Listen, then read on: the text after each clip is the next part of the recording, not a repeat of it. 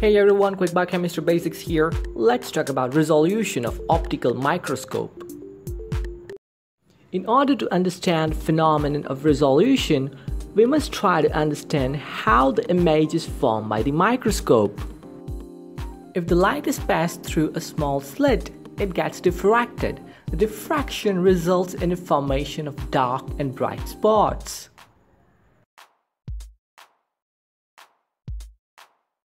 It should be noted that as the width of the slit decreases, diffraction of light increases.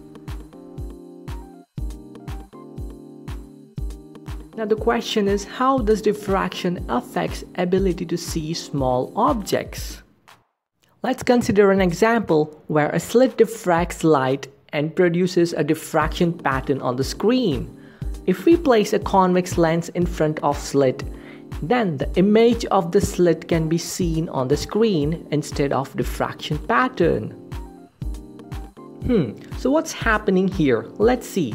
The slit diffracts the light, the diffracted light is collected by the convex lens, and the lens focuses the diffracted light on one point, resulting in an interference pattern, which ultimately forms an image.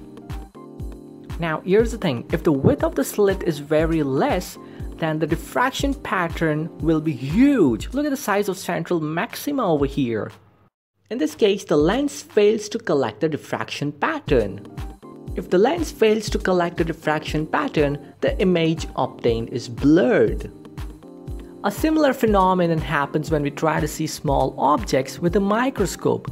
As the object size gets smaller and smaller, the diffraction increases. This is because all the information regarding the tiny object that you see through a microscope lies in its diffraction pattern. As the object gets smaller and smaller, the diffraction pattern increases and the objective fails to collect the diffraction pattern. This problem is known as diffraction limitation of light microscope, and it is given by the following equation.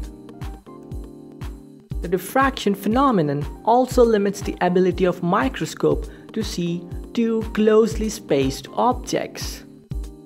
The ability to distinguish between two closely spaced objects is given by Rayleigh's criteria, which states that in order to distinguish between two closely spaced objects, the central maxima of one should fall on the first order minima of other.